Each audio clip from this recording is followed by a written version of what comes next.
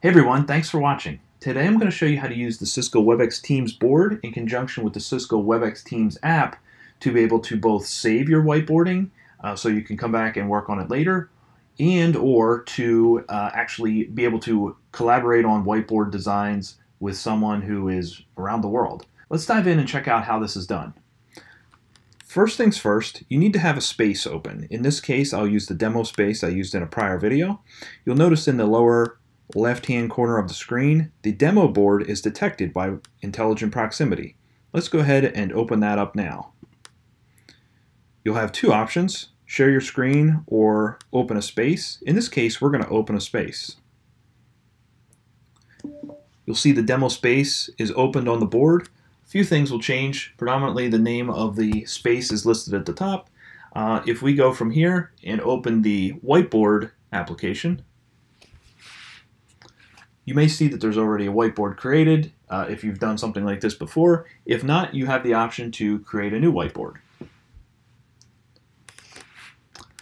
I'll create a new whiteboard and start annotating.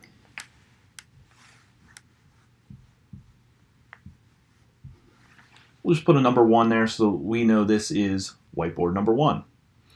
Now, if someone was to open the Webex Teams app and pair with a Webex board anywhere else inside your organization or really outside of your organization, and they are part of this team, they can now collaborate on this whiteboard as well. Let me illustrate this by showing you the whiteboard in real time inside of the Webex Teams application. If you come to your team and go to the whiteboarding option, your whiteboards will be listed.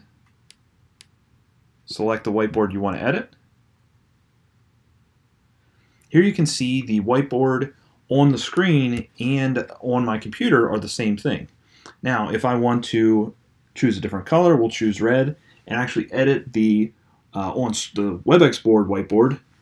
We'll see that reflected inside of Teams. Likewise, I'll choose a different color and annotate inside of Teams. You'll actually even see that the person who annotated from their application will be reflected on the whiteboard as well.